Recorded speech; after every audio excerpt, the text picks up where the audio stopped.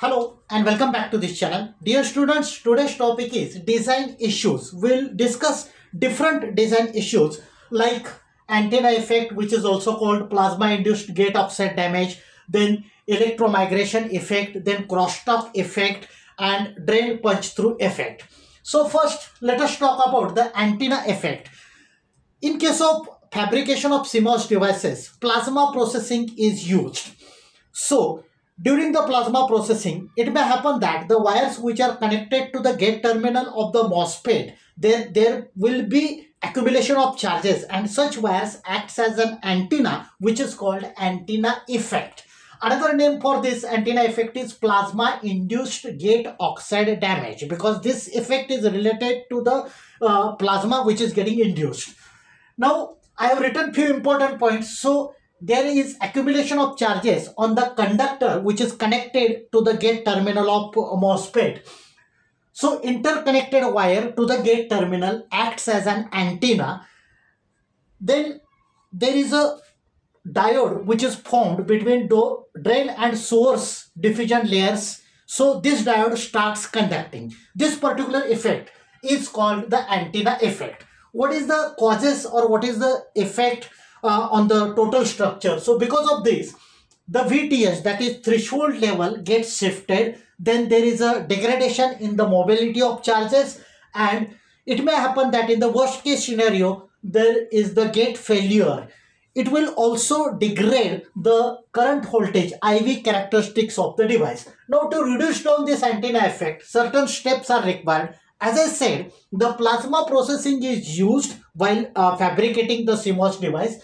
This plasma processing is used in CMOS for especially etching and deposition process.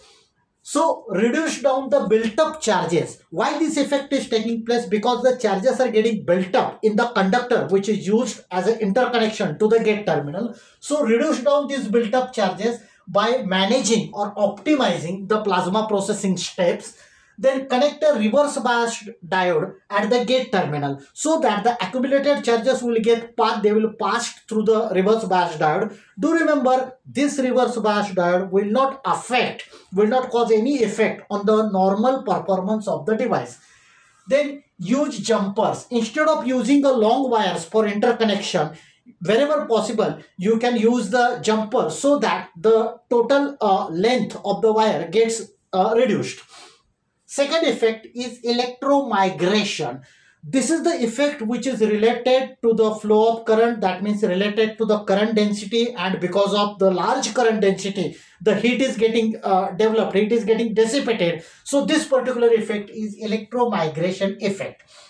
It is related to the movement of atoms based on the current flowing through the material.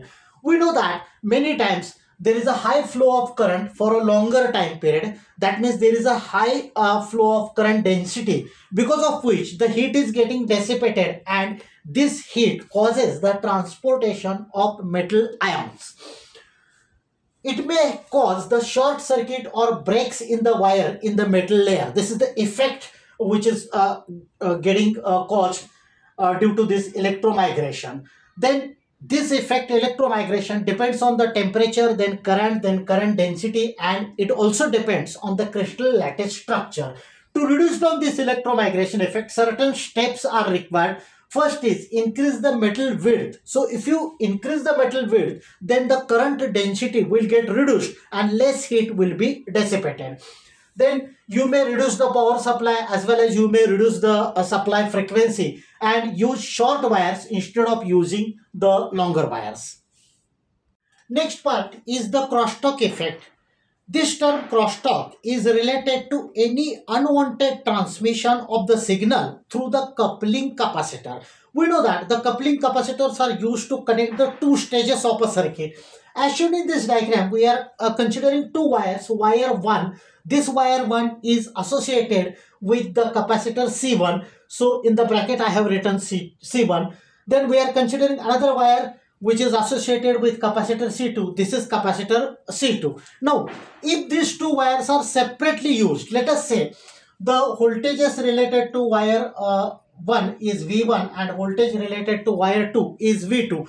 As I said, if these two wires are used separately, that means there are two capacitors which are not interlinked with each other, then in that case we know the basic equation of capacitance. C is Q by V, where Q is the charge on the capacitor, V is the voltage applied across the plates of capacitor. From this we can simply write Q is equals to C into V. So if we are considering the separate isolated capacitor, then for capacitor C1 we can write Q1 is equals to C1 V1.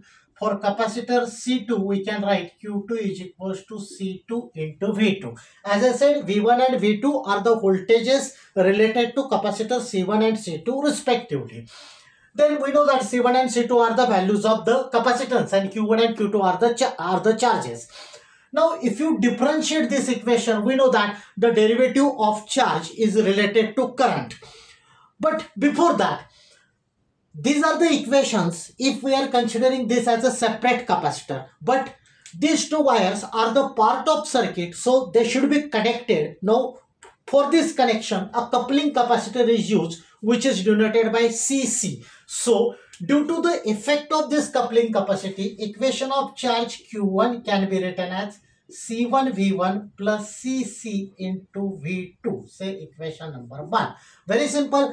Q1 is C1 V1 is the original equation, but it is connected to wire 2 where the corresponding voltage is V2 through the coupling capacitor CC. So I have written C1 V1 plus CC into V2. Same way for the capacitor C2, I can write Q2 is equals to, original equation is C2 V2, but it is connected to wire 1, that is to voltage V1 through the capacitor or by making use of a coupling capacitor CC. So I can write CC into V1. Say equation 2. Now just now I said if you take the derivative of charge, then you are getting the equation of current. So let us differentiate this equation. This current I will denote it by I1, which is same as dQ1 upon D2. What I said, derivative of this charge is current. So I1 is d by dt of Q1. So this equation becomes C1 dV1 by dt plus CC dV2 by dt. Say equation number 3. Same way, if you differentiate this equation, equation number 2, you will be getting current I2. So I2 is dQ2 by dt, which is C2 d by dt of V2 plus CC d by dt of V1. Say equation number 4.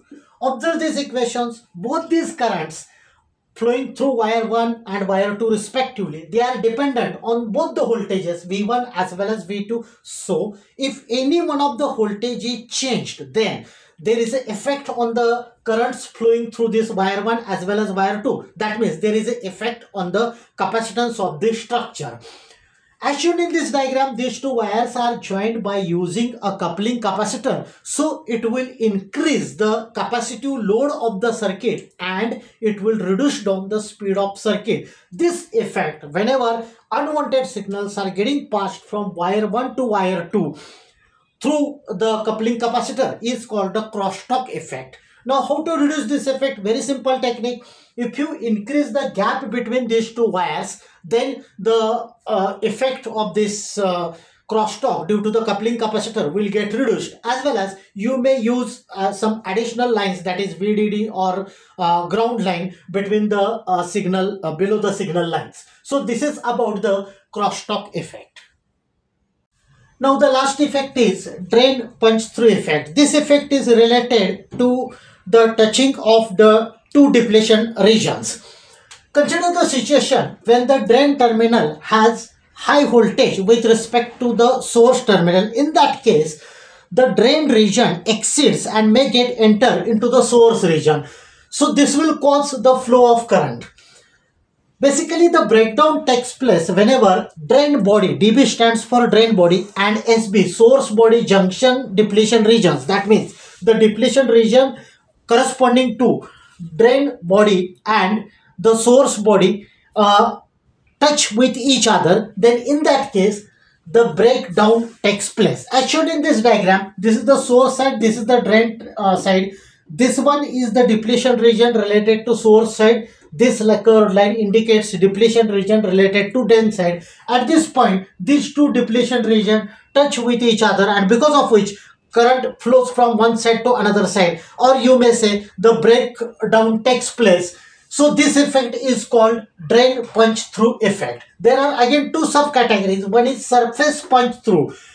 In this diagram I have shown these two depletion region touch with each other. If they are touching with each other at the surface, it is called surface punch through. If they are touching with each other, I mean if these two depletion regions touch each other below the surface, they are called subsurface punch through effect. So this is about the drain punch through effect. Now dear students, that's it for today's session. So thank you. Thanks a lot for watching this video.